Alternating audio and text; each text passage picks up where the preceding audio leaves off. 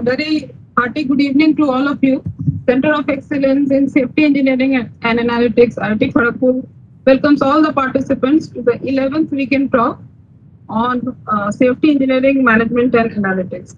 This program is conducted under Azadi Ka Amrit Mahotsav, which is conducted by the Government of India, Ministry of Education, to commemorate 75 years of India's independence.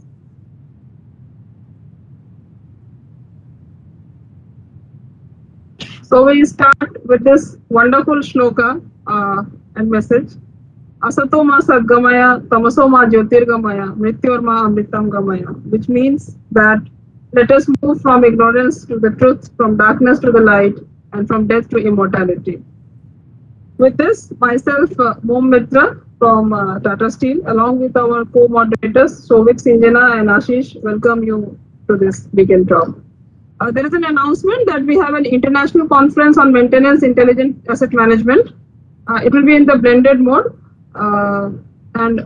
Federation University Australia, Center of Excellence in Safety Engineering Analytics, IIT Kharagpur, are organizing this, along with Asset Management Council Australia, Manipal Academy of Higher Education, India. So the date is 12th to 15th of December 2021. Abstract submission deadline 10th September. Notification of abstract acceptance is 20th September, and the paper submission deadline and notification of acceptance is 15th and 30th October respectively. Why are you telling this group? Yes, sir. Mom, you should tell what are you expecting from this group for this conference. To submit the abstracts within the dates and deadline on these topics. We request all to submit the abstracts. Please note the dates and submit your abstracts and then the papers within the target deadlines.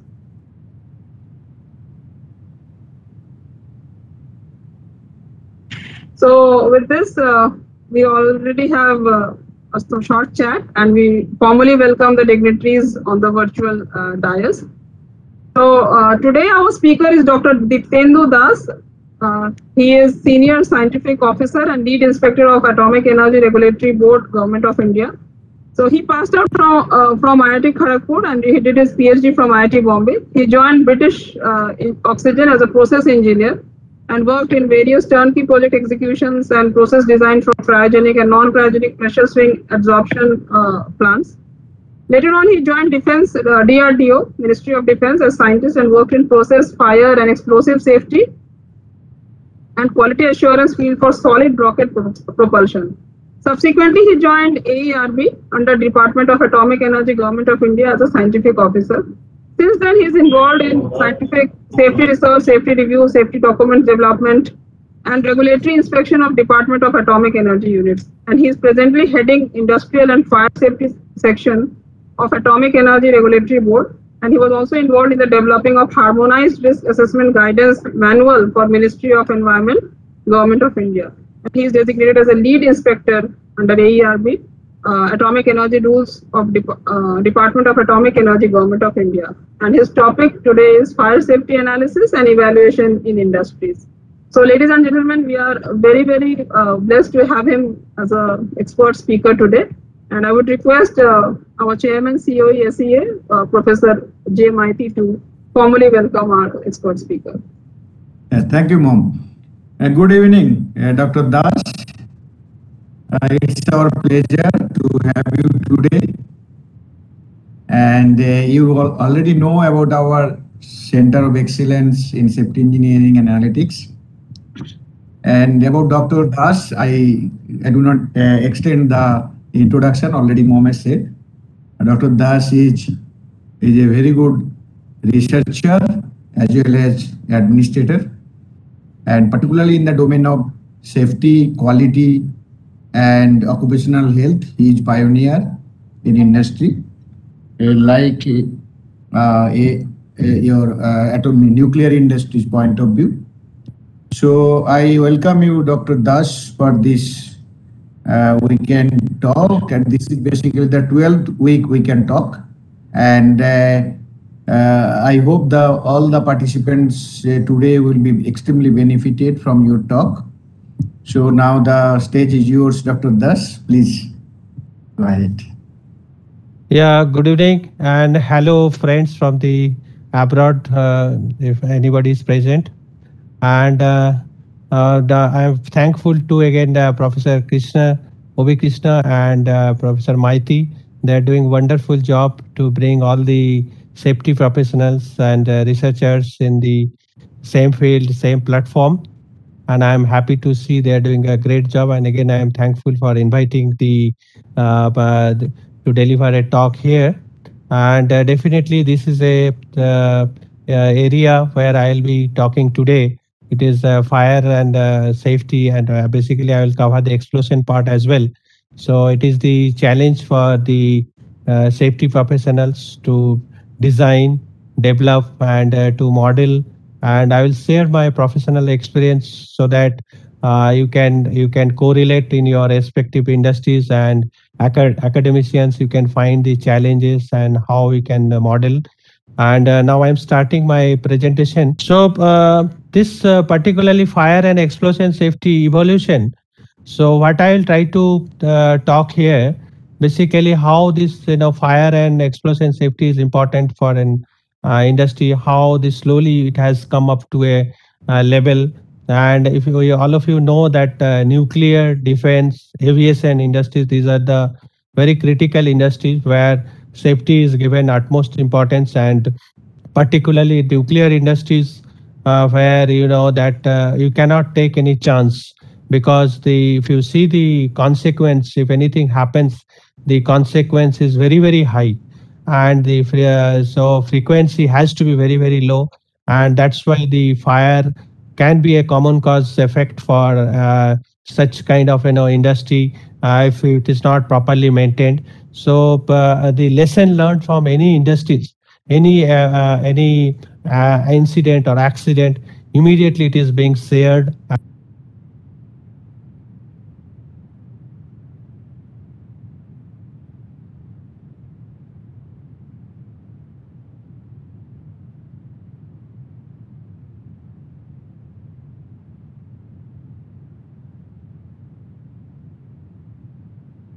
Sir got disconnected, I think, sir.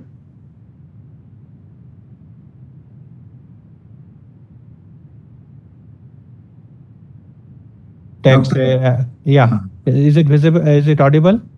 Yeah, Yes, you are sir. disconnected for a minute for 30 seconds. Okay, okay. So what happens? What I am telling, that this fire and explosion safety. What I will try to tell you about the design aspects, the modeling aspects, and the experience I will share, because and I will talk about what is regulatory role of the in atomic energy, and then I will brief, because this is a very vast topic. Each and every model, design, and all my Tech PhD students who are doing, it's a individual field, but here I will give you an idea overall this particular area, so that each of you academicians can appreciate how to model, how to design, and particularly in nuclear industries is giving lot of importance on safety, so that we should not take any chance, and any lesson learned from any national, international, any event. We call it, if you can Google, you will find that international nuclear event scale, like the seismic you are getting 1 to 7 scale or something. Similarly here, all over the world, if any event is happening, depending on the safety significance, we make a 0, 1, 2, or we'll grade based on the public, there's a public environment impact, it has been graded, and all the worlds, all the nuclear community, we come to a common platform that we can tell about this incident, if it is a 0 or if it is a 1. For example, Fukushima, if it is a 7, or Chernobyl, it is a INE scale 7. So this means that every country will say the same impact, and this is a common platform, and all the lesson learned will be immediately taken for all the country, and we are abiding by the conventional of nuclear safety. Now I'll talk about the theory and the modeling aspects, and my some of my professional experience. The slide is not changing, is it? Okay, I have to come in the slide, I think. Yeah. Now you see that in my talk, I'll cover about the little bit of introduction where I'll talk about the importance of regulations. Self-regulations is of course is the best, but the in India, what is the statutory provision for the fire, explosions, and overall safety? Now I'll talk about fire basic theory. Then I will talk about the principle and approaches of fire safety, where I will cover fire hazard analysis, fire ratings. These are the two important things. Then I will talk about the different models of fire. Then I'll talk about the different types of an explosion model and in fire simulations, how we can carry out. And I will talk based on my experience and some case studies. And finally, I'll cover the conclusion also all the safety professionals, engineers, and the scientists you can think of, and in your respective industries and research area, what you can do in this area. So you see that Atomic Energy Regulatory Board, it established 1983, and in India, Atomic Energy Act 1962 governs the all the regulations, and it talks about the safety aspects of the in India. And Dr. Bhava has thought of the first thing to establish in the nuclear in India. Then he has developed the safety first, and that is a really good platform. And initially it started with BRC, and now it is now independent board, that is Atomic Energy Regulatory Board. And this board actually ensure that ionizing radiation and nuclear energy in India does not cause undue risk to the health and people and environment. Now under our atomic energy commissions, you can see Atomic Energy Commission is the topmost body, and under this independent body is Atomic Energy Regulatory Board under Government of India, Department of Atomic Energy. And the Department of Atomic Energy, you see that all the R&D sector we are regulating, that is BRC, IGCAR, RRCAT, VCC, AMD. And you can see that sometimes I find, based on my expertise and by the auditing in the fire and safety audits, I find that sometimes the research area, they're little lagging, because they think that actually it is not having that fire potential, or but they are little safer zone, but it is not. I feel IGCAR, for example, in our one of the research unit is having handling lot of sodium, so they are giving utmost importance on the fire. So all other industries like BRC, RRCAT, VCC, and even IIT also, while I was doing my PhD days, I can give you a small example where I was carrying my research. I found one of my next to PhD student. He was in a hot plate. He was putting a bottle, a phenol bottle. I still remember. He was trying to melt it. It was a semi-solid bottle. I mean, semi-solid chemical was there, something of phenol, and phenol itself is a carcinogenic. And he was trying to melt it so that he can use in his research. And the bottle was totally closed, sealed, and he was trying to heat it so that that semi-solid condition becomes liquefy, and he can use for his experiment. And it blasted, in the lab itself. So such kind of small things can occur, and of course potential was that incident was less, but such kind of thing can happen in area R&D unit. That's why in our nuclear industry, even PRC, IGCAR, RRCAT, VCC, AMD, atomic mineral divisions, all these R&D units, we are giving utmost importance of safety, and they are doing very well. Similarly, the public undertaking like NPCIL, Nuclear Power Corporation of India Limited, all the nuclear reactors, the safety is the topmost priority. Bhabini is our first breeder reactor in India. That is prototype first breeder reactor is coming. So they are also in the world. That is the first time we are exploring this sodium as a liquid sodium as a fuel. A lot of fire challenges is there, and they are doing very good job. And Uranium Corporation of India Limited, IREL, and ECIL, Electronic Corporation of India Limited, they are developing lot of detectors. They are doing lot of sensors, and lot of for defense, and lot of research work is going on there. And it is coming under atomic energy. And our industries, if you see the heavy water plant, nuclear fuel complex, board of radiation isotope technology, and then these are the industries we are regulating, where only this like any other chemical plants or chemical industries. And of course, we are having other industry service sectors, and also like Saha Institute, Nuclear Physics, Tata, TIF, they are our aided institution. Now you see that function of AERB, we are developing safety documents. So India, if I request, I request Adar, please mute. There is a lot of echo. There is a lot of echo. Yeah. So now it is okay. Now see that we are developing the safety documents because like our statutory Practice Acts rules, there is we are develop. I think there is a little echo is going. I again request if anybody's mic is on, please put up now. Amik, please mute all the mics except the speaker. Yeah. So Except the speaker. so these are open. Anybody can use these safety documents are available our website. Certain other than some restricted document classified, many things are open. Particularly AERB standards you can use for. In fact, in India, if you find that oil YSD, Oil India Safety Director, they are developing good standards, and I can tell the other industry that DRDO also developing their pamphlet, but it's very classified in nature, so that it is not available in open literature. Whereas AERB, we are working for the public, so that our public should not get any harm of because of ionizing and radiation. That's why we are open to public, and BRC in that way is classified. On all other facility we are regulating, and BRC is regulated by BRC safety councils.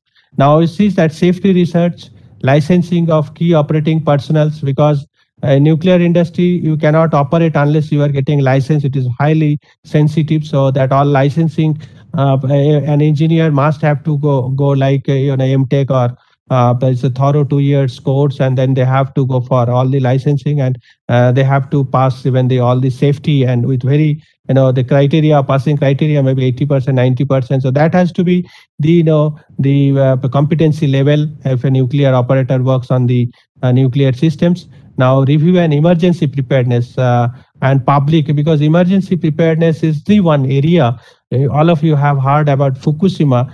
Fukushima, the main problem was that emergency preparedness. We found that even to International Atomic Energy Agency, they have given a guideline that 20 millisievert to 100 millisievert. In fact, that much of radiations, there is no there is no proven any body effect in that such a low level of radiation.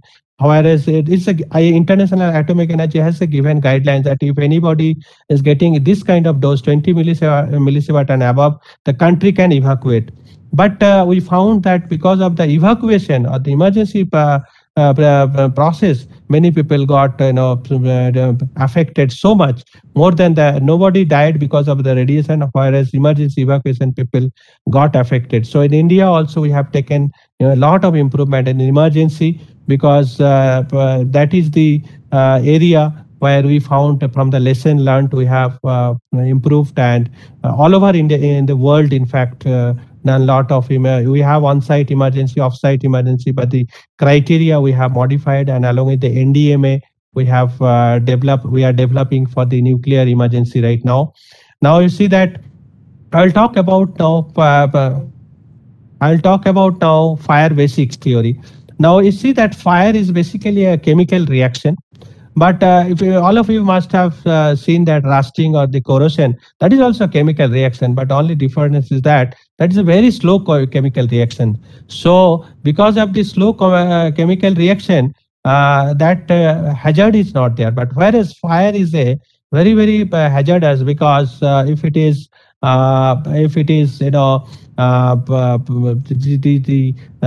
rate of reaction is so fast, that's why in fact the taking of any mitigation actions, you are not getting any chance. You are not getting any time to do some mitigating actions or evacuation.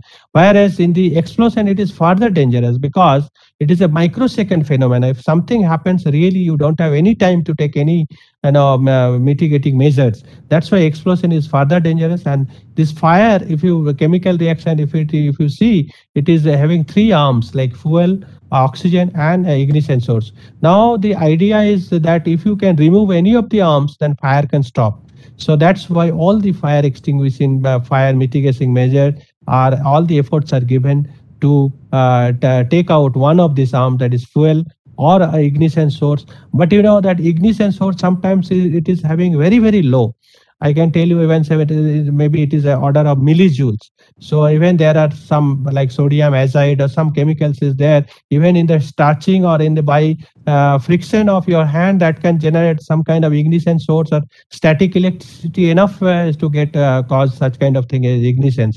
So there are a lot of accident in the worldwide on the, even in the static electricity. So that is also one of the particularly explosive area. Lot of safety precaution has to be there. All my industry friends, they know that they use safety shoes to protect from the electrical hazards. But in explosive industries, there has to be conducting shoe that your body should not get charged. And even a person enter in the explosive building, he had to first earthing himself. So even in the different persons, we are having different charges in our body. So sometimes that can cause the static electricity, and it can cause even a touching can make a shock, and it can ignite it can cause ignition source. So that's why these three arms are very important. Now you see that latest concept is fire tetrahedron. I can tell you sometimes some of the chemicals even people don't know. They thought that that if oxygen is not there, it is not flammable. But there are some chemicals like some oxidizer, like ammonium nitrate, ammonium perchlorate. They itself carries oxygen. So that does not require any external oxygen. If it starts burning, it will burn until it is having chemical oxygen supply in between. And it's like free radical mechanism. There's a chain reaction. So if this chain reaction is there, then it is utmost importance to break the chain reaction. So that's how all our development of the extinguishing technology, it takes care of the chain reaction. So apart from the fire triangles, which I discussed my last slide, the fire tetrahedron is also an important concept. Now you see that definition wise in India, our chief controller of explosives, CCE, they are the regulatory body, but now it has become PESO, Petroleum Explosive Safety Organization. So the atomic energy regulatory body, we are regulating. We are the a nuclear industry. There is no factory inspectors, so we are the inspectors and lead inspectors depending on our expertise. We regulate all the nuclear industries because this is a very specialized field, so outside inspectors are not allowed. And of course the other statutory like boiler inspector, Ministry of Environment, other regulatory body is also there, but particularly the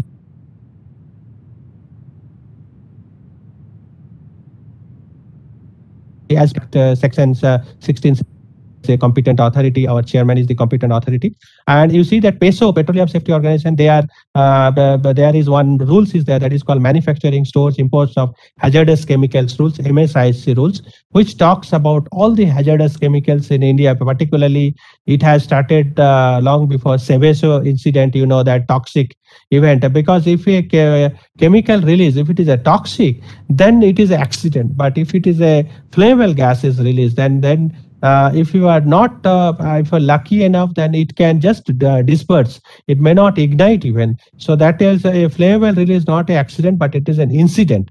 But when it gets an ignition source, if it catches fire, then it is accident. So you see that fire depends on the flash point.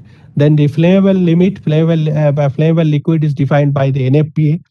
These are again open literature you can see about, and the combustible liquid. So it has given that liquid which is having flash point less than 37 is normally 37 degree less is called flammable liquids.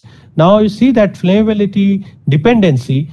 Now as I told that anything which liquid, if it is flashing, then the vapor will form, and vapor forms ignite. Vapor gets ignition source and ignite. And from this particularly graph, if you see, this is suppose the flammable flash point, that is sufficient vapor, sufficient flammable vapor generate. which can ignite. And if you see the fuel concentration, for example, if I take a suppose a gas cylinder of methane, if it is methane is there, it will not ignite. Even if I get a ignition source, it will not ignite because this is the concentration might be higher than the flammable limit. That's why it is called upper flammable. That means fuel is too high, whereas oxygen supply is comparatively less. So it is basically oxygen limiting. So now in that this zone also it will not, this concentration also it will not ignite. Whereas in the low, very low concentration of fuel, maybe let's say for hydrogen it is 4 to 76%. So less than 4% of hydrogen if you maintain, then less than 1% if you maintain to be on safer side, then there is no fire you can find or explosion you can find. So that's why the upper limit and lower limit is there for every chemicals. And there is a those who are doing research on this fire explosion, those who study the MSDS, that is material safety data sheets. So that is the under the MSISC rules in Government of India. We have given any chemicals, it is having all the physical property, chemical properties, fire and explosion property, and even emergency procedures are given in the MSDS. So that MSDS is having also another for the toxic, again we are following ACGIS, American Conference of Government of Industrial Hygienes. They are also every year they are doing a lot of research and publishing the data of chemicals. You can get all the details of the flash point, auto ignition point, and auto ignition point is the temperature. If a chemical is there, then if it ignites, if the temperature, just if you're increasing its temperature beyond which you don't need any even oxygen, it will ignite itself. So whatever the atmospheric oxygen is there, so that is enough to cause the fire. So that's why auto ignition point also you should design such a system that it should never reach auto ignition points. Now if you see that as I told, that effect of the parameters on flammability, then temperature is one, the percentage the fuel is one, and the type of compound. Particularly in the research area, sometimes we see that they don't know that the all our chemicals in the laboratory storeroom, they will keep it alphabetical order like A, B, C, likewise. But sometimes some chemicals are not compatible with each other. So you have to see which chemicals are not compatible with the others, that should not be kept together. So that's why some of the researchers, even in the carrying in the laboratory experiment, they make sometimes some accident. So that's why the type of compound and auto ignition temperature, material in contact, size of the content, these are important. Now you see the lower flammable temperature limit and upper flammable limit, which I talked about. Sometimes also for the explosion it is called lower explosion limit and this EVL or upper explosion limit. So these are more or less similar, but only thing is that fire and explosion difference is the, as I told, the rate of reaction. The explosion rate of reaction is much faster than the fire. And you see that it is different hydrocarbons. For example, particularly the hydrocarbon industry, they might be interested. You see the lower flammability also depends on in the hydrocarbon this molecular weight. So higher the change, it becomes lower because already you are getting more of hydrogen in that itself in the hydrocarbon. Now worldwide, if you see the fire, you will find that electrical accident is fire. Because of electrical fire is very common, almost 23%. Smoking is the another one cause of fire. In India, of course, certain area I found grass fire is also causing fire because people are bothering about their plants. Sometimes grass, somebody throwing some lighter, the smoking, or it can cause the fire, the grass fire. The friction, sometimes the friction, I will talk about in my case study. I will tell about how the friction can be devastated for an industry. Then overheated materials, hot surface, burner flames, cutting, welding, mechanical sparks, static electricity. I was talking about particularly explosive industry. Static electricity is very, very important. Now you see the principal approaches of fire safety.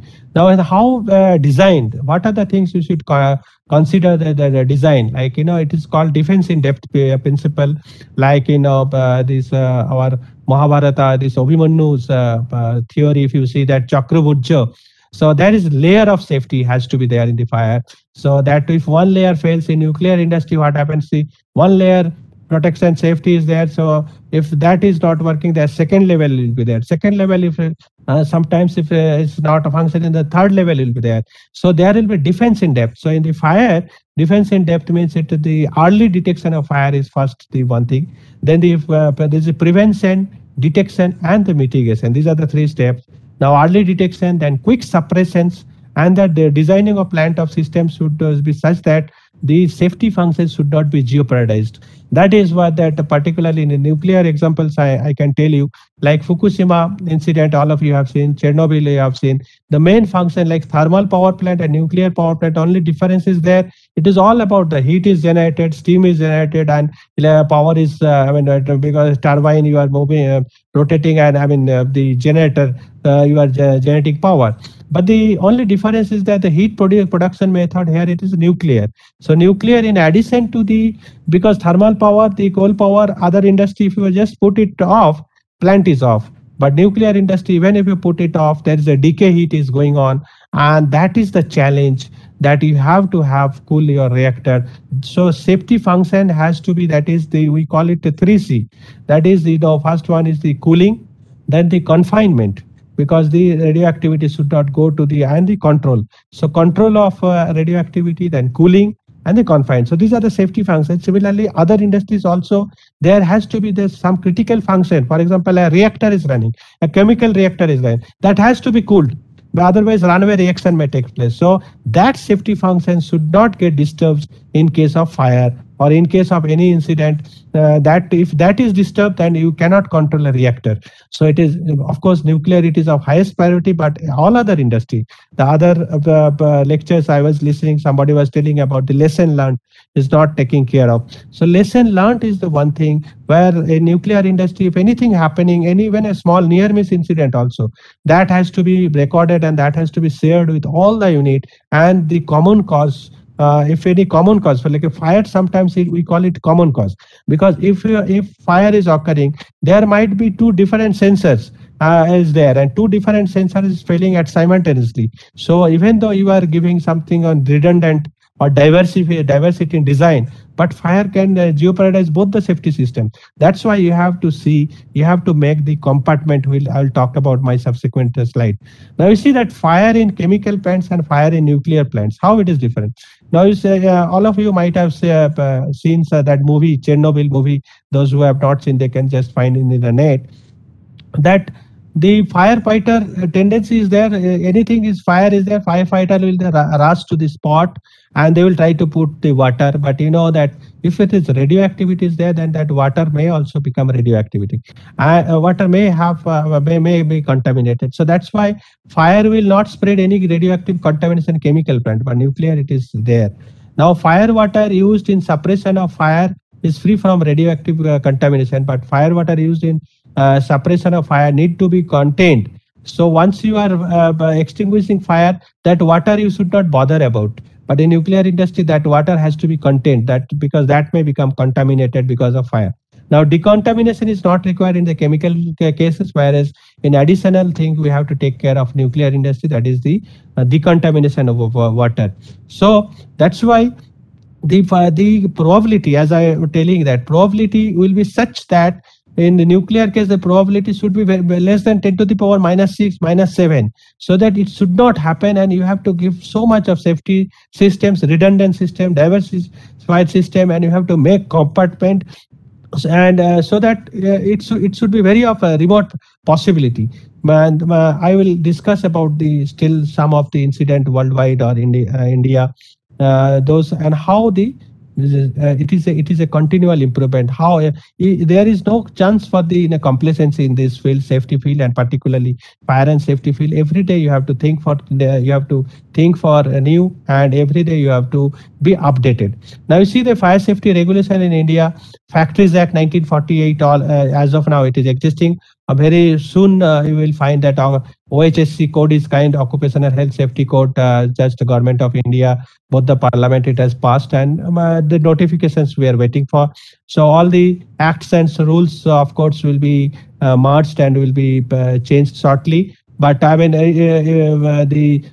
based on the acts, some rule will be modified or updated. Now, this atomic energy factors rules, it is existing, and even in this atomic energy factors rules, if you can Google it, you can find it that all the safety provisions and fire, particularly fire provisions, has been given. Revised fire standard, the AERB, we have developed our fire standard. You can see in the figures, like each and every field, we are developing our codes and standards. And codes are mandatory. It will not give you how we'll do. It will tell what is the requirement, design requirement, and guide will tell you that how you can achieve that requirement. It will be more and explicit, and of course standard is furthered in detail. So there are 3 levels of documents we are publishing for the Government of India.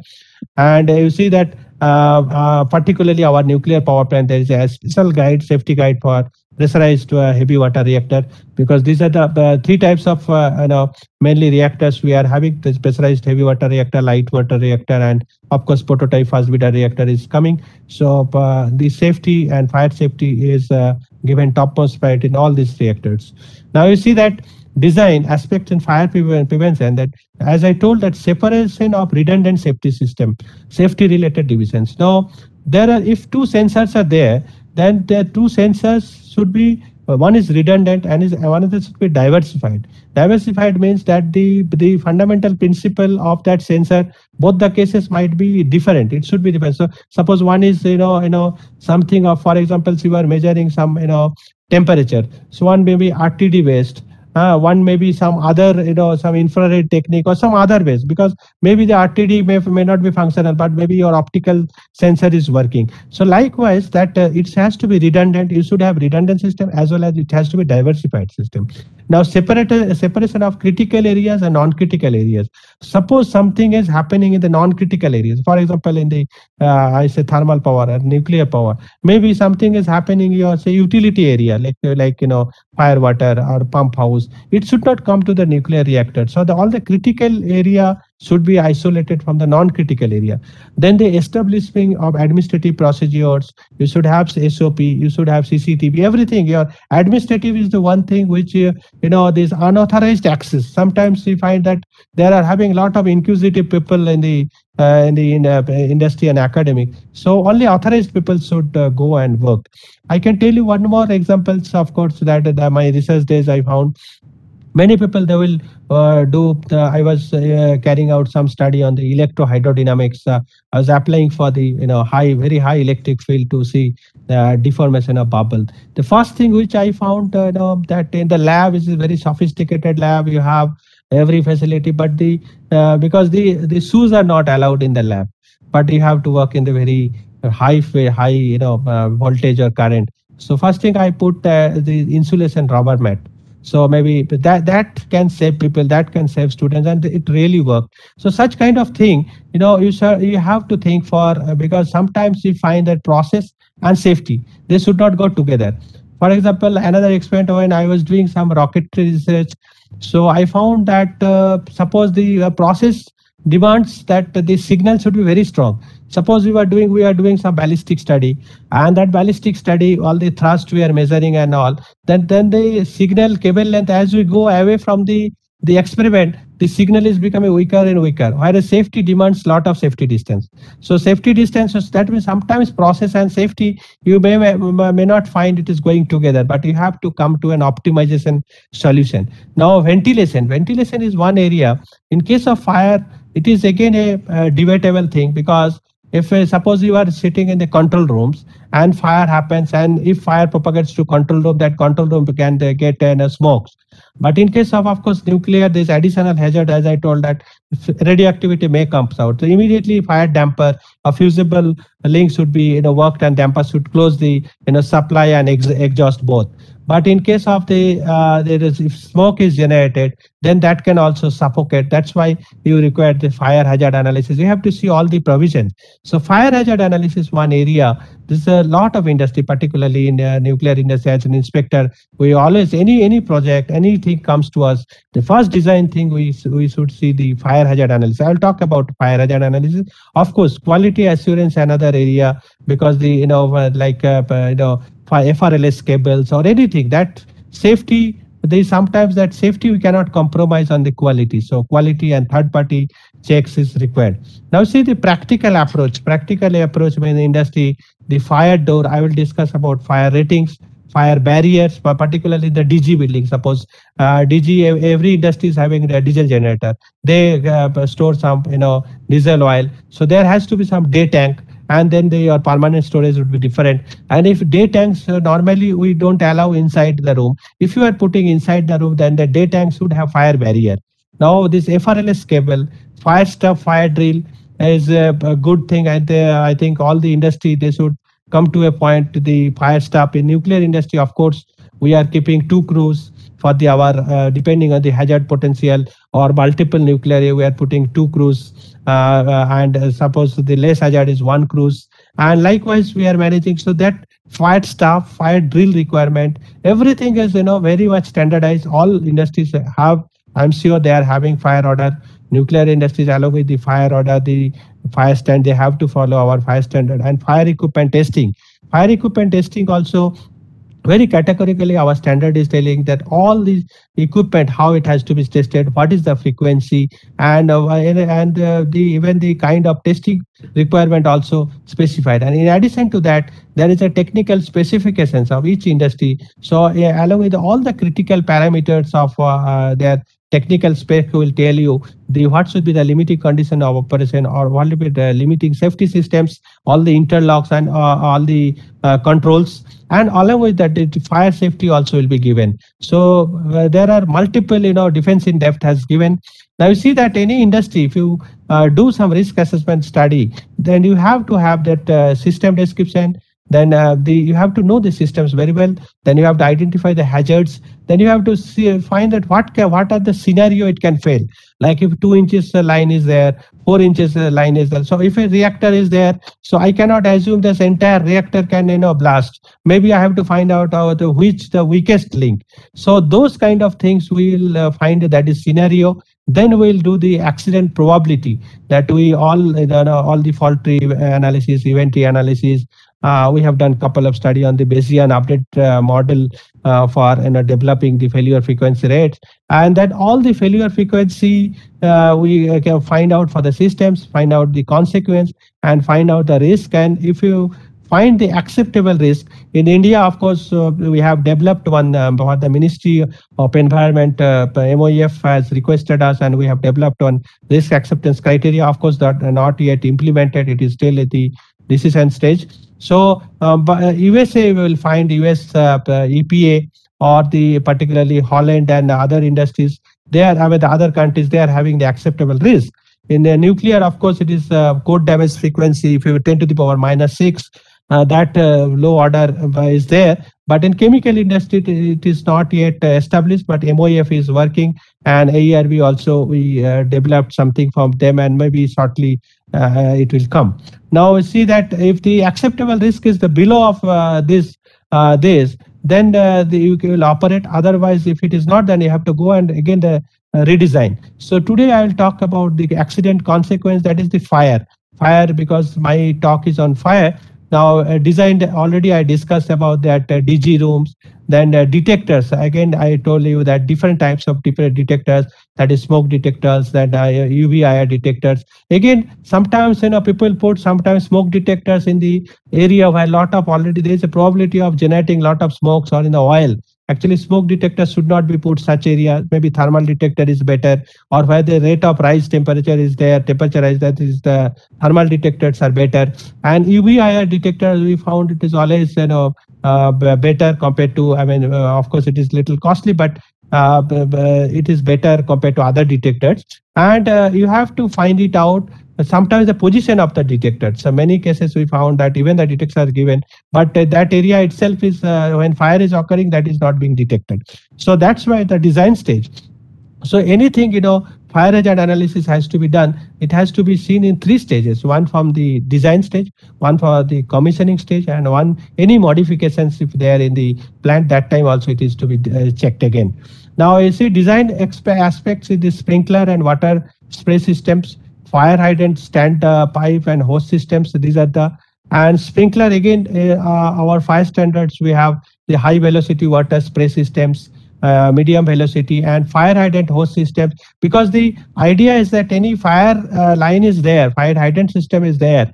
The topmost point, that 3.5 kg per centimeter square, that pressure, that water pressure has to be there. So many times, that fire hydrant system design you have to see, because that ultimately that is the one mitigating measures, because in the case of fire, most of the cases, 90% cases or 95% cases, water is the media of air can help you to mitigating the fire event. Now you see that fire hazard analysis I was telling about you, that fire hazard analysis actually it is very important for any project. Suppose any new project is coming, then first thing, or any even in the research area also, some any thing, explosions or fire related projects you are doing, you have to see that what are the fire hazards in that plant. Now you see that I will discuss how to calculate the fire hazards. Now fire hazards, you have to see what are the combustible materials and the combustible load, that is per unit area. And you have to, that is the one is the, if you don't have that of infrastructure to check the details, then at least you should have idea of use the fundamental principle and try to calculate the combustible material load and the per area. And there is a Bureau of Indian Standards where many of our we are also participating in BIS standard development, and we have specified that a particular load, what should be the the fire requirement, that the fire mitigating requirement. You should see that BIS standards. And in nuclear industries, we are doing little more, because how smoke is propagating, how temperature is propagating, whether it is if hypothetical fire is coming, then you have to do some computational fluid dynamics CFD model, and you have to see whether really it is affecting on your safety system or not. Now in the fire hazard analysis, again, there are two type of approach. One is called fire containment approach, one is called fire influence approach. Now in the containment approach, you can see in the figure here, suppose these are the red this block, you can see it may have 2-3 safety systems. Like for example, nuclear reactor, suppose you are cooling a reactor, suppose emergency core cooling systems, or maybe your control rods. So these are some safety systems. So suppose the safety systems are there, then the fire should not. So in this fire containment approach, it assumes that all the different fire safety systems are in the same compartment. And so in that case, suppose if you are in the, so if you can design a plant, this all these safety systems in the same compartment, then you have to do fire influence approach, which I'll talk in the next slide. But in the fire containment approach, what happens is two different fire, suppose fire is occurring. If these safety systems, two redundant safety systems are there, then one safety system should be there in another compartment. Because in case of fire, if something happens in this compartment, then this other safety system should be available, which can help you and save your plant. So that is the containment approach. Here we are not taking any credit of fire detectors or fire suppression system. We are assuming that fire is happening. Fire has occurred, and this entire safety systems are this compartment, everything is lost. But fire should not come out to the other compartment, and this compartment should be the safe. So that is the fire containment approach, and this is a deterministic approach where we are assuming that a deterministic fire has occurred, and everything is no credit has given on the any fire mitigating measures, and other compartment we have to see whether any fire is propagating or not. That is the fire containment approach. And the another approach, that is the most practical approach, that is if you are that is called fire influence approach. Here what happens that these safety systems are here. Here we are taking credits of all the fire detector, fire mitigations, and if an ignition source is there. Now if fire is happening, then we have to use our CFD technique, and we have to see how far that the smoke can propagate, what is the temperature profile, and whether really if it is this fire can this fire is getting contact to other safety systems in the same compartment. So that is called fire influences approach, and accordingly you have to put the fire barriers, and you have to see the functionality of your safety systems. Now you see that as I told that any barrier you want to put, the first things you have to see the fire ratings. Again, Bureau of Indian Standards BIS codes is available. You can see the fire rating. Now you see that this is the graph. This is the graph. It is a temperature time curve for any particular chemicals or any material if you want to study. So for example, if I want to study, if I want to put a fire door, let's say that a battery room is there. Battery room can generate some kind of hydrogen. You have to see that if any fire is occurring, that fire should not come out of that room. So fire door should prevent. Now in that fire door prevent, how you can design the rating. So this is a standard curve. So all the country, they have come up with a particular temperature time curve where it's some furnace that some temperature will be gradually increasing and there will be a barrier, and you can see that that these three things are important. One is the fire rating, one is the stability. So if you are putting suppose a fire door, then stability will see that how up to what time it is withstanding the fire and the structure is not degraded or it is not being collapsed. So one is the insulation, how you can put, suppose if there is any crack is there, if any crack is coming and because of the crack, if some flammable mixture or something is fire is coming outside of the say that barrier, and if you are putting a cotton things and if that cotton is getting burned and you are telling that insulation has failed. Similarly, the integrity, that is the one is the integrity. One is the integrity that cracks should not develop, and the stability. Stability means the basically, for example, steel. Normally it is taken care of. The more than 550 degrees temperature is reached, that means it can collapse.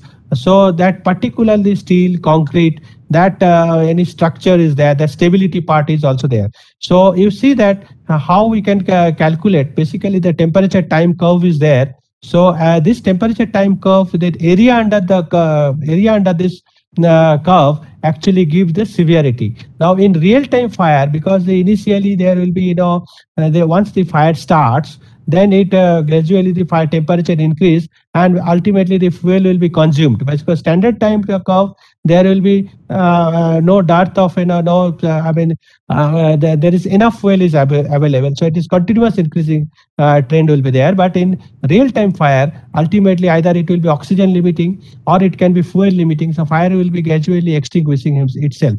So that's why there will be decreasing. So if I want to compare with the standard, it has to be compared always with the standard time temperature curve. So area of this your fire experiment curve, that area has to be equated with the standard temperature curve, and you have to find it out up to what temperature it can withstand. It can maintain all the three criteria. That is what I talked about: insulation, stability, and integrity. Now you see that classifications of fire. So there are four classifications of fire. That is class A fire, that is combustibles like any solid fire. Class B is the flammable liquids, that is all paints, grease, solvents. Class C is the gaseous fire, and class D is fire in metal fire. So metal fire is very difficult to handle because sometimes aluminum powders have come across, zirconium powders, they are very devastating. I mean, zirconium powder fire, even in the waste burning or in the throwing in the air, it can catch fire and that can propagate fire. And zirconium temperature, sometimes it can reach to 800 degrees centigrade, and very difficult to say if a person is nearby. So that's why metal fire, of course, there is a special type of fire extinguisher called ternary eutectic chloride. So firemen should not put water immediately, because many times instead of extinguishing fire, it can aggravate the fire. So fire in metal is really a challenging field. And then there is, of course, the fire flammable liquid, and particularly gaseous, you use CO2 fire, and solid fire always water type or gas expelled water type is preferable. Now you see that fire and explosion of models. Now you might have heard about the IOCL Jaipur fire or the some other like Texas fire. So many cases, if you see that some releases occurred, but ultimately what happens, as I told, if releases occurred and if you are enough, I mean lucky enough, it has not found any ignition, so there is no fire. So that's why if release is happening and if immediately ignite, so immediately ignite, there can be two types of fire. One could be jet fire and another could be called pool fire. Now, if it is not immediately fire, it is dispersed, and after sometimes maybe after 4 or 5 minutes it is a fire. Then it can be the flash fire, or it can be some kind of vapor cloud explosion. And also there is another kind of explosion is called BLEVE, boiling liquid expanding vapor explosions. That also I will talk about. Now you see that vapor cloud explosions, you might have heard of the IOCL Jaipur power. That is the only one fire accident in India. You can find every analysis, even Bhopal analysis, you will not find much in the internet. Whereas IOCL Jaipur fire, you can search in the Google, you will find lot of analysis on this.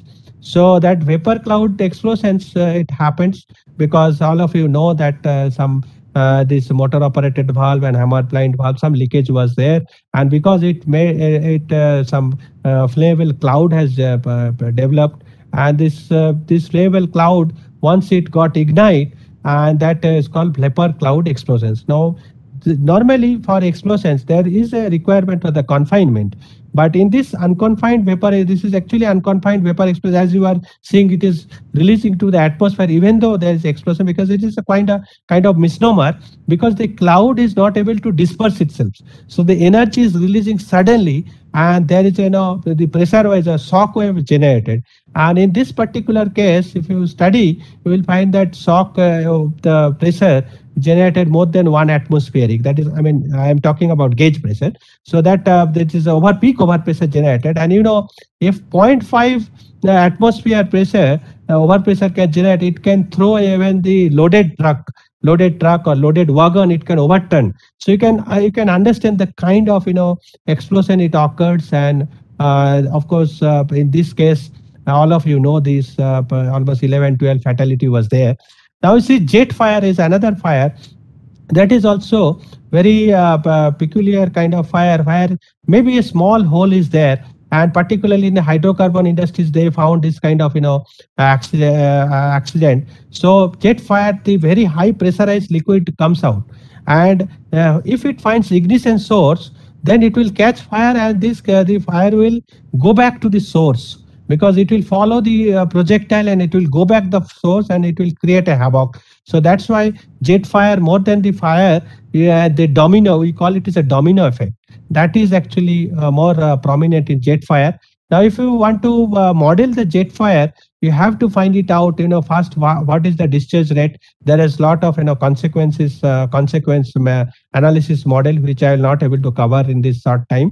Then you have to calculate the flame height, then you have to find it out, estimate point of source location, estimate the radiant fractions, how much heat is coming out, then the view factors, that out of how much energy the person is receiving, or that particular distance you are getting, and that the transmittivity equation, and then incident and radiant flux equation, and you have to calculate the thermal flux. Now you see that jet fire, you can see that all the L by D ratio.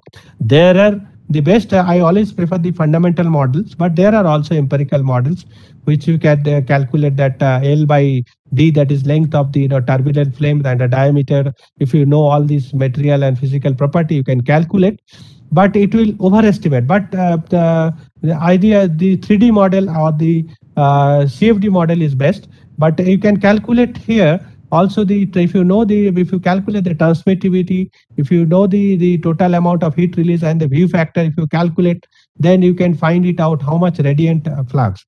That just to give you an idea, if you typically stand in scorching heat of sun, you will get around 1.5 to maybe 2 kilowatt per meter square.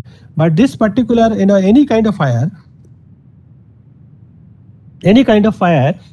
if it occurs, the surface heat flux will be order of 300, particularly BLEVE or pool fire, maybe around of 300 kilowatt per meter square. So a human being, just for giving an idea, our first degree burn will be around say 12 kilowatt per meter square.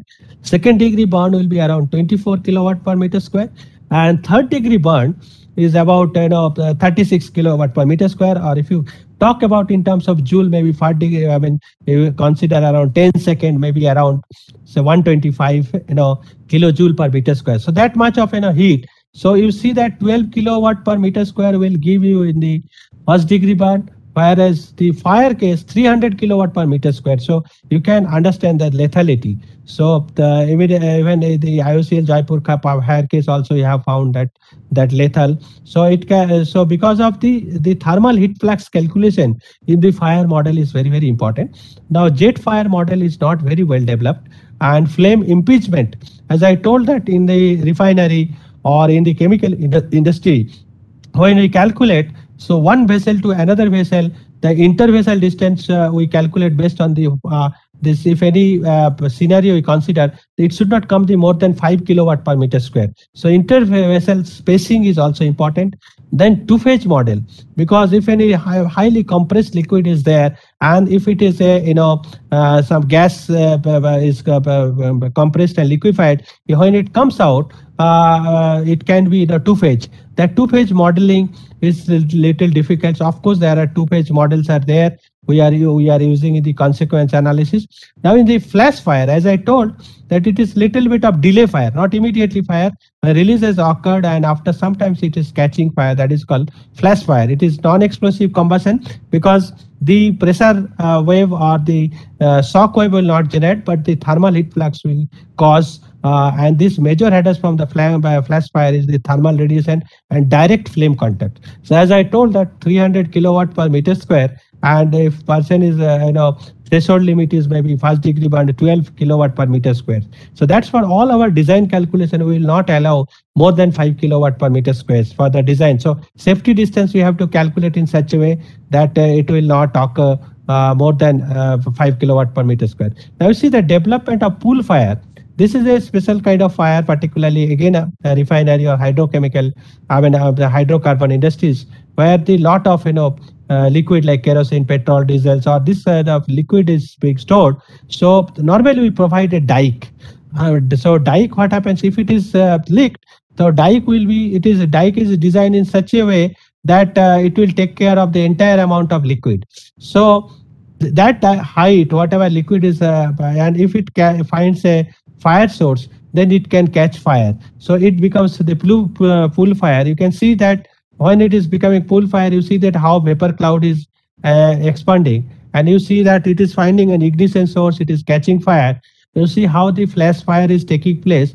And in fact, if you want to model, then first thing what we calculate is the how much burn rate. This how much this because the time, as I told, this thermal heat flux, and when we calculate the effect model, like one is consequence analysis, another is the one which we are calculating the thermal heat flux, the release. After that we are calculating how much it is dispersing, and then we are finding the the effect model or the probit model. So there the input is the how much the thermal heat flux is coming, and the time. So this will govern that vertical burning rate. You have to find it out, and there are some mathematical model through which you can calculate the mass burning rate and the pool fire characteristics, how it is propagating. And there are, of course, there is another model which we also use sometimes, that is called Dow and Mont, that is Dow index, and that is of course the insurance industry they are mostly using. But these are also model where you can find it out, the fire hazards or the material hazards. Now you see that full fire models, if you see the flow diagram, first you have to calculate that vertical burning or the mass burning, then you have to calculate the flame height, and then you have to calculate the diameter of the pools. So normally if it is open ground and there is no dike is there, then 1 centimeter height we will assume that much of liquid it will have, and we calculate depending on all the atmospheric constants or the mass transfer, everything we can calculate how much it is the flashing is occurring, and the ultimately how much heat flux it can cause. And of course there are two models are available that we use, that is solid flow model and the point source model, and finally you calculate the thermal heat flux. Now you see that burning, of course some empirical correlations are there, but I always advise to use 3D model, that will give you the clear cut picture. Now you see that pool fire, pool size, also some empirical study is being done, and sometimes also it can be used. Now again the pool fire model, if you calculate all the total energy or the heat flux, then we can use the transmissivity and the view factor. We can use the point source models. And the point source model is a model where entire fire is there. You are considering this entire amount of fuel is confined to a particular points. That is comparatively easy to calculate, but it will give you, overestimate result. The solid pool model will take care of the geometry of the fire. Now you see that pool fire thermal radiation. Now thermal radiations, if you see, you can see that thermal radiation, the view factor we can calculate, and the transmissivity, and if we calculate the total heat flux, and if we use the proper V factor, then we can calculate how much radiation, thermal radiation, as I was talking about you, the 12.5 kilowatt per meter square or 24 kilowatt per meter, that kind of values where it is reaching, and the, as I was talking, the spatial distance of vessels, that is 5 kilowatt per meter square, where it is coming. So the based on that only we can calculate the safety distance. Now you see the type of explosions. Now type of explosion, if you see, I have shown you the there is actually interesting story, in fact. So some I mean terrorist organization somewhere, people they wanted to make explosions, and they declared beforehand that okay, we'll explode the mall or something. So some curious journalists, they wanted to see how explosion effect. But you see that explosion effect, they wanted to photograph. So this when the explosion is occurring, after the microsecond phenomena, that explosion overpressure will come. So that explosion overpressure, as I was telling, that even 0.5 atmosphere atmosphere overpressure can overturn a loaded wagon. So you can see that. So it can happen. So that explosion overpressure is very, very dangerous. So that those journalists, they tried to see that the effect of explosions and all. They wanted to photograph it, but there is a explosion just after the peak overpressure. There will be, because of inertia, will find there is a temporary vacuum will be there. So that vacuum, because of that, particularly the glass window. So after explosion, you will find that all the because of this low pressure, all the glass window will be shattered. And this is a microsecond phenomena. You can see that this deflagration, you will get little more time.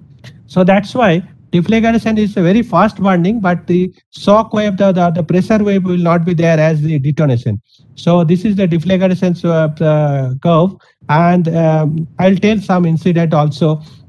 So now one research area, if I came to know that they were doing some kind of research, explosive research, and they were trying to do some operations, and where the the static charge, they wanted to remove from the metal core from the explosive mixtures, and they just there's SOP tells about that after removing the casting, or they have to remove the metal, and while removing that, there is a gasket, and that some amount of explosive mixture was attached with that, and because of this small friction, the entire thing got exploded. So that's why static charge is again an explosion area is very, very important. While designing, you have to see that you have to design even a gasket, even all the contact points are very, very important. Now you see the Blevy is a model. There are some internationally some accident happened because of Blevy. What happened normally, if you design a vessels, you can think of how much temperature it can reach, all the structural property you can calculate the thickness and all. But in case of suppose this is a vessels, okay, it is having particularly again refinery or hydrochemical industries or other chemical industry where a lot of the flammable material is being stored. That this is the suppose tank, and the liquid is there, and the fire is externally it is coming. Now externally when it is touching the vessel, so again, because of the domino effect, because of this fire, what happens? This fuel will try to boil itself. Now it will vaporize. Now once the heat is there, this will take the initial heat load here.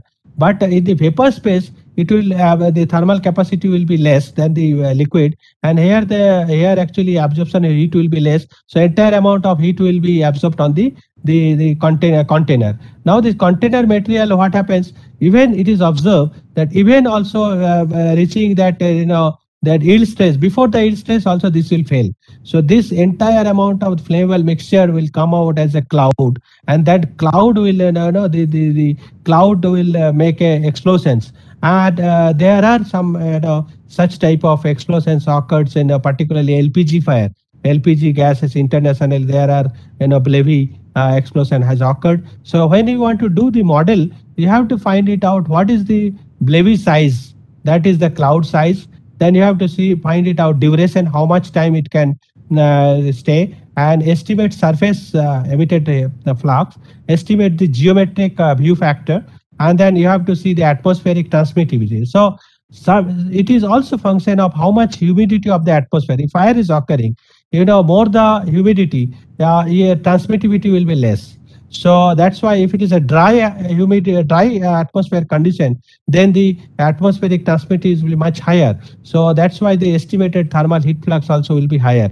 So those are things you have to model. And again, mathematically, some empirical models you can do it, but again it will little overestimate, because the as I told that it is true for some particular hydrocarbon. So you have to see the very specifically. That's why the CFD model is better, where you can simulate the exact scenario. So if you calculate the time of Blavy, then you have to calculate how much explosions the energy will be released, because if you know all the heat combustions, then the radius and the fractions, then you can calculate, and based on the transmittivity and view factor, you can calculate the amount of the thermal heat flux. Now you see that explosions also, there are several models.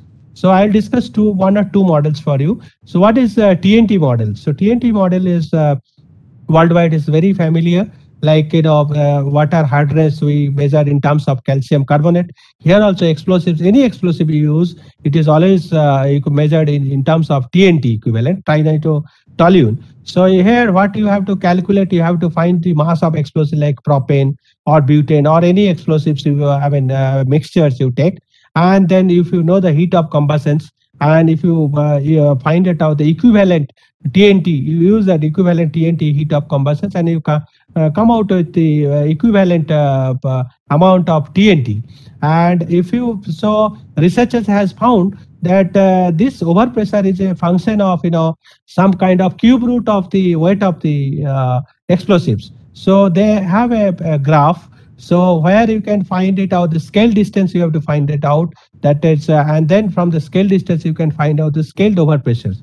Now you can see, as I was telling you, that to get an idea, suppose atmospheric pressure is around 14.7 psi. You can see even 1 psi is sufficient enough. If explosion is happen, then the pressure wave can knock you out. So any individual can be thrown because of this 1 psi. And that 5 psi pressure, that it can rupture an eardrum. And you can see that around 15 psi or atmosphere, it is damaging the lungs.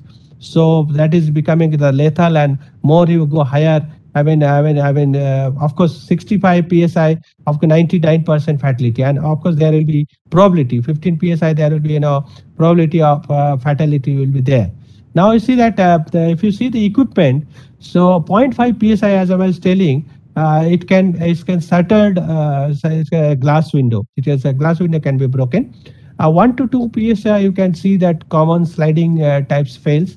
2 to 3 psi on reinforced concrete, a block wall can fail. 3 to 4 psi, you can see that when the self-aimed steel panel buildings can collapse. And 7 psi, that is almost half of atmospheric, and loaded rail cars can overturn. So this is having tremendous structural damage. Now these fire simulations, if you, as I was all the time talking about the fire simulations, it's better, but you have to develop some kind of expertise so that you can really see the how smoke will care. You can really put all the thermocouples and all the extinguishing media, whatever you have, and the fire barrier, everything, and you can find the ignition source. Basically, you can calculate based on the heat release rate or the mass burning rate or some kind of heat input you give in the flammable thing, and find out how smoke is propagating, how fire is propagating. You can see that analytical model, the fundamental, if you use the first principle, you can calculate the fire load, and you can calculate the heat release rate, and typical output you can temperature rise, or the you can calculate. There is another model that is called zone model. that is some scientist MQH, they have developed a correlation. It is always seen that any fire is happening, so normally there will be cold layer and there will be hot layer. So top, the flammable gases will come, and then it will, it will heat all the cables and all the top, the floor. And you can see that you can find that through MQH correlation, you can find out the hot temperature. So structural damage, you can find it out from the building. So whatever the concrete and the steel, so you can find it out what temperature it can. As I told that 550 degree normally is considered to be damaging condition. So how much time it can withstand, what is the temperature profile and all that, even zone model you can use. Ideally is the most ideal is the field model, where you can use the conservation of momentum and mass momentum and these things, energy, species, and the CFD model. So that CFD models, you can find it out, even the all the gaseous, not only the temperature, even the all the compositions of chemicals, suppose carbon monoxide, carbon dioxide, these gases, what should be the concentration, what could be the smoke, and the suffocation, everything you can study, total heat flux, surface temperature, smoke, everything you can study. Now in the CFD model, if you want to study, then you have to use the continuity equation, you have to solve the Navier-Stokes, the momentum equation, Navier-Stokes equation, and you have to solve the energy equations, and you have to use the your geometry, your boundary conditions. And one of the study we have done for one of the, for examples, one system, you can see that here was some methanol is there, it's a cleaning media, and we assume that some fire has occurred. Now we wanted to study, there's a critical system, and that is actually effect of this system, because there will be, some kind of insulations will be there, barrier will be the whether what temperature, whether it can damage the insulations or not. This study we have done and we can see how the temperature profile, but the only CFD model, the challenges is the meshing. So even the more the finer mesh, more the computation time. But again, this a turbulence model, if you want to use, if you take the bigger mesh, you may not capture the incident. So that's why you have to find the optimizing mesh. You have to find it out, the optimized mesh, when you select such a way, and then you can find it out. You have to do some sensitivity analysis, and you can calculate, temperature profile, velocity profile, and you can simulate the real scenario. So I'll discuss about some case studies, so that I think how much time I have? 10, Professor Maiti? Another 5 minutes. Another 5 minutes. So another 5 minutes. I'll cover. No problem. So this is the any types of process expert, whatever we discuss. These are typical cases. All of you, many of you know. I think that is the Flixboro explosions. You see that one of the tank actually it was leaking. They just removed and they decided to connect. This is the connect with the whatever pipeline they have in the stores. And all of you know that the explosions occurs because this pipeline leaked, and some around I think cyclohexane or is leaked actually, and it caused fire. So that's why the design modification, any design modification in the industry we do. This is the one case study where taught us that you should just by the plan discussion. There's here what happened in the shop floor managers, and they decided to replace, and they want to run the plant, just replace the they bypass the vessels and they just connected, and because of this accident happened. So any design, any changes you do, as I told that FHA is important, fire hazard analysis is important. Similarly, you have to see the design modification has to be checked by the proper process expert. Now you see that Fukushima, the lesson learned, just I want to give you, because it's a recent case. All of you know that 1970s, if you see that around the safety culture, we started with the 79, the TMI incident. We talked about a lot about the training, safety training. Then Chernobyl, we talked about the safety cultures. And after this Fukushima, we thought that safety training is also there, safety culture is also there, and even that this accident happening, then we found that it is a human organization and technological factor, HOT factors. We have published quite a monographs also on this, and we tried to sensitize. Here you can see that this when the common cause, when the because of tsunami, the design basis flood level, what they assume as per design around 6 meter, but actually what had occurred around 11 meter. And because of this water came, and this when the water entered into the plant building, the DG. So the fire, in the nuclear reactor, there will be three levels of power supply. One will be the class 4 power supply, that is the common grid. Second level will be your DG, and third will be inverter, and fourth level will be battery. So second, the power, whenever the external power, the grid power lost, then immediately they tried to start the DG, but DG got submerged, and then there's a challenge. Of course, they could achieve the safety function, they could stop the plant, but they could not cool the plant, because the ultimately we found that DG got submerged, and DG power was not there, and ultimately battery also got exhausted, and that's how the loss of cooling accident, LOCA happened. And all of you know that this zirconium is there, ZrO2 is there as the fuel clad, and that reacted with water, and there's a hydrogen generated, and because of the hydrogen explosion, you can see this happened at the reactors. So this is happened even after all the there so much of safety precautions and all. That's why this lesson learned immediately all our nuclear reactors. We have checked the design basis flood level, DG also we have made in a high level DG, fire water requirement, immediately additional water, and the seismic, of course, seismic trip, everything is incorporated. And along with that, the emergency procedure, as we told that what should be our emergency criteria, because immediately the removing people is not a good option. You have to have very optimizing conditions, particularly country like India. So we are really prepared for all the lesson learned, as I told that has been taken care of in India. And many of you know that about Chernobyl, you know about the TMI, or just I talked about the Fukushima. So Brown Ferry is the one nuclear fire, because many of you may not be able to know that this has happened in 1975. What happened? This is the one area where all the nuclear community learned about the fire. What happens in there was reactor 1, 2, and 3 was there, and reactor 1 and 2 was operating, and 3 were they were just constructing. So they were trying to lay all the cables, and in nuclear reactor any building would be there, always it will be having negative pressure, so it should not have positive pressure, because there is something, radioactivity should not come out to the environment, so that has to be always the content, so always it has to be negative pressure. So when they were taking the cable, so one from the one fire compartment to another compartment, there was a ceiling is there, that is polyurethane ceiling, and they were checking with the ceiling with the some candle, and they were just blowing air, and they're checking whether the candle is moving or not, and whether the ceiling is intact or not.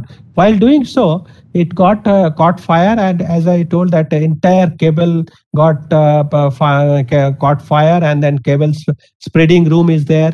Cable spreading room also got fired. So immediately all the control rooms, all the instruments, sensors got all wrong signals, all started smoke, all chaos, and they immediately tried to douse the fire by they thought that okay, we will put the CO2 extinguishers because the CO2 flooding system the plant is designed in such a typical safety level that all the hazards they considered that their primary heat transport system, if it fails, pipeline ruptures, all these safety precautions has given, but they didn't thought of small fire can cause such a havoc, and almost 7 hours there was no power and all. And because of that, when they found that they found that CO2 systems is available, they want to put CO2 system, but they could not make it on, because design is made in such a way that if person is available, then CO2 cannot be started. So they evacuated, they tried to put CO2, but it could not quench the cable fire.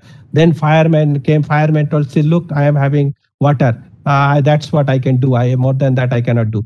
So if you tell I can use the fire, but they thought it's a very sophisticated event, so much of money involved. They initially was reluctant to put water, but ultimately they allowed to put water, and they could quench the fire. But 7 hours it's difficulty, and the entire nuclear industry and other industries, they learned that even the high voltage line is there, high voltage or EHB line is there, or the instrumentation line, they should not be put together. Even if we put together, put EHB on the top, the high voltage, so fire is there, that should not affect the cable. And all our plants, we are immediately designed in such a way that all our the inspection also, we told that all instrument line has to be separate, so that, and as I told, that all the fire compartment, the fire influence approach has to be followed. So a lot of lesson learned has been taken care. And you see that one of the inspections I made on the other nuclear, other than non-nuclear industries, I told because this is one of the audit team when I was there. So here is a typical textile industries where happened in the long back, almost 19 years back. So the owner itself was sitting in the plant, and he was having maybe 10-15 people with him, and they were using the petroleum ether. Petroleum ether was actually singeing. They were doing singeing operation, because all of you might have seen that the cottons and the woolen things, whichever is coming out from your shirt and pant, if those things they wanted to put some flame, and they want to put it aesthetically, they want to improve the cotton. That was the operation, and they were storing some petroleum ether. And when this explosion, this tea vendor came, when we interviewed, we found the tea vendor came. That time he was telling everything was normal, but after that suddenly explosion occurred. All these people died, and building collapsed. And while investigating, we found only 6 liters of petroleum ether was there. So you can see that vapor cloud explosion can be possible, and the ignition source is you have to see all the time. Anything can happen, any smoking, and if anything happen between the lower flammable limit and upper flammable limit, then ignition can, and explosion also can be possible if confinement is there. Now you see the another explosions while I was there in the investigation team. So while that is a explosion occurred in the some private industries in Nashik, they were making some mine explosives, gelatin explosive, and they were using some ammonium nitrate. Prill ammonium nitrate is very sensitive. Even the Pakistan also, there was some ammonium nitrate storage was there, and in the store itself, there's a critical diameter exists in the such kind of explosives. While as I told, inbuilt oxygen is available. You don't require to any ignition source. While dumping itself, it forms a weak crater. So explosion and big crater in the ammonium nitrate. So it's very critical. So they were using ammonium nitrate, and then they were thinking of processing that gillet tip, and there is a screw conveyor belt was there. So when the accident happened, and all the Ministry of Home Affairs, and when the team has been conducted, when the audit team we investigated the plant, then we found that entire 3-storied building exploded, and there's formed a big crater. And when only 1 or 2 surviving persons we interviewed, then we came to know that any plant, anything, any explosion happen, that always gives some kind of indication. So one difficult thing I found, that the process man itself, he himself, tackling care of safety. So that is one of the that should not be advisable for any industry. We always try to make safety as an independent. So that I think industry people, they are doing, and you should insist.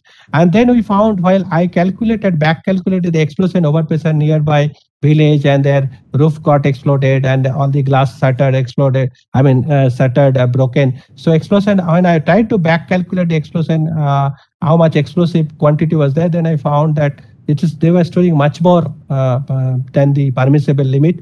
That is because they were thinking, they were producing some batch by batch, and they were thinking to transfer after a time, when the entire batch or the transport arrangement will come. And the most difficult part, we could found that the owner left, and the DM taken over the emergency situation. So such a explosion is such a dangerous things. You have to take care from the design stage. And so the conclusion is that fire safety in industries can ensure thorough, robust design principle like defense in depth, which I explained, and then high standard of safety can be achieved through fire hazard analysis. Not only fire order, but fire hazard analysis has to be there. High reliability, because wherever critical system and the reliability and quality should be there. And eliminating, at least you have to see that I could not explain because of the shortage time. Other, there's a flammable along with the flammable triangle. There is also flammable, lot of flammable limits diagrams are there. So you have to see that that particular flammable zone, it should not come. You cannot remove all the time of ignition energy. You have to see that that flammable mixture should not come. How that there are some techniques are available to make it, and that facility management components, and ultimately the top management because safety is not a cost thing, but actually it is profit for the industry if you manage properly, and your aim should be at zero accident. And I hope that I could give you some idea on the fire modeling and the fire theory and the overview of the fire in nuclear industry and other industries. Thank you very much. Now we can discuss anything doubts if you have. Thank you, Dr. Diptendu. It was excellent explanation of this fire incidences along with the case studies. Case studies were very relevant. So I will now request Sovik or Ashish to take over for the Q&A session. Thank you, ma'am. So thank you, Dr. Das, for this wonderful presentation. We have a lot of queries in the chat box, so I'll take some of them one by one. So the first query is, in a steel company, we have many toxic as well as flammable gases, examples like coke oven, blast furnace gas. Sometimes fire catches without any fire source also. What are the latest techniques to fight gas fire? Yeah, that's what I was telling, that even without ignition source, there is if a gas is flowing or the fluid is flowing, always there will be a friction and there will be static charge. Now you have to see that you have to design in such a way that minimum friction should be there, and the material compatibility also you have to see. You have to see the insulation, proper insulation should be there, and so that any internal source. And also I told that sometimes some chemicals having inbuilt oxygen, it does not require the oxygen from outside. So that's why while designing you have to take care of, because it is a very case to case specific, that particular chemical property you have to study first, then only we can decide. But yeah, but the idea is that you have to see that no static, if it is explosives, explosive mixture is there. That's what I told, there is a flammability limit diagram is there. So at any conditions, for example, I can give you a methane gas cylinder is there. If you open 100% gas cylinder is there, then it will not explode. But if you open it and slowly it allowed to some leak is happening, then air will come, and at some concentration you will find it is falling within LFL and UFL. And if it gets some ignition source or some fire, it can catch fire. So we have to limit that conditions. Yeah. Thank you, sir. So the next question is, how should we deploy firefighting team in case of fire to a radioactive facility when the radiation source is open or live, or even in natural radiation source? Yeah, it's a very good question. So as I told you that of course nowadays all water sprinkler range, their automatic CO2 flooding system is there. That is called Kharagpur system. So intelligent fire detection system is designed in the critical areas such a way, in case of fire,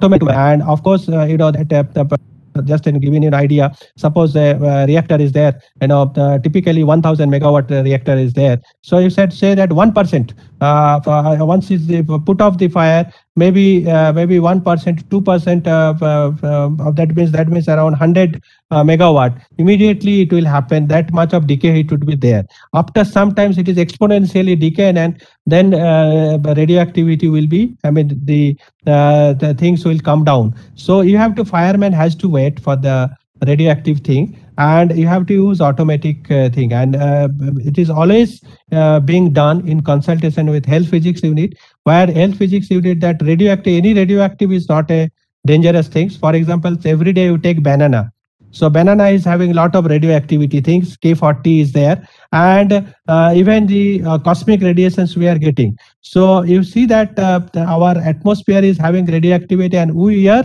susceptible with the radioactivity. So any radioactivity is not there. If you maintain a distance and your health physics is allowing such a low dose, nothing will happen, then people can do that. But of course, if Chernobyl movie, if you see that firemen came to the core of the reactor and tried to douse the fire, that kind of thing is not advisable. Always it has to be consulted with the health physics and the permissible limit where that, because it is a time, distance and shielding phenomena. You allow more time to decay, and then distance, maintain the distance or maintain some shielding. Either of these three is used, and then based on the permissible thing you can do, it can be done, and it is being done for small fire. And of course the critical area normally it is so well protected, as I was discussing our defense in depth. So all the defense has given, so that nowadays these automatic things also being put up like cardox system or carbon dioxide system. So manual intervention will be less. Yeah. I hope clarified. Yes, sir. Yes, sir. It was clarified. So the next question is, what will be the extinguishing medium of hydrogen fire? If fire catches in turbine where it is cooled by hydrogen, then what Okay. will be the action of fire mitigation? Yes. So the hydrogen fire is one thing is you can limit the ventilation, the oxygen, in particularly turbine fire. So CO2 also you can use CO2, and people have used such a case CO2. So thank you. We are taking one more last question. How Yeah. are machine learning techniques being implemented in fire safety in nuclear plants? Yeah, you are. This is a good research area. Machine learning technique also, because the fire PSA. We are doing the fire probability safety analysis, where all the data of historical data and the message data are being used, and it is worldwide. It is using, and in India also we are doing fire probabilistic study where the learning thing. But anyway, still it is in R&D stage, and of course the probabilistic safety analysis is being used. Thank you, sir. Thank you for nice explanation. Yeah. Now I would like to hand over the session to.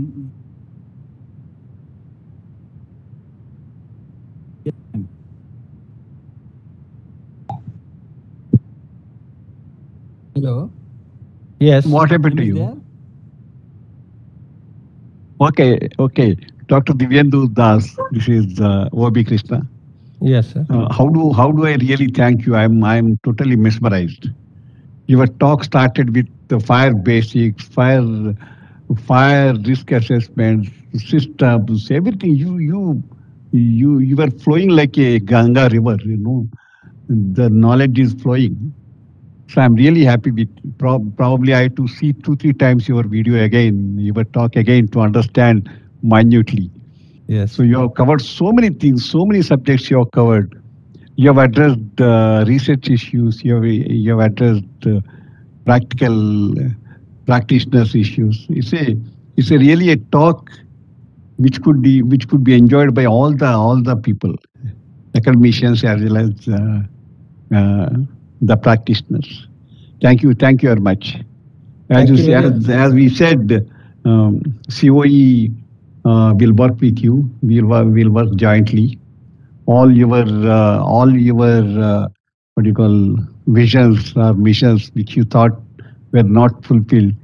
We are here to fulfill all your visions. We work together for the safety of the people, for the safety of the property, so that they will live. Especially, I just want to ask you one thing: Yes. the nuclear standards which India follow, Yes. the nuclear uh, standards implemented and monitored are equal to the Western countries. Yes. Because you see that yeah, in nuclear industry particularly, we are International Atomic Energy Agency (IAEA) is giving some guidelines, And in conventional of nuclear safety, because it is a nuclear industry, it's anything happening, it is a transboundary effect is there. So where all country will see the good practices of other, and if any lacuna is there, for example, you know that our neighboring countries always they are more inquisitive about our research and all.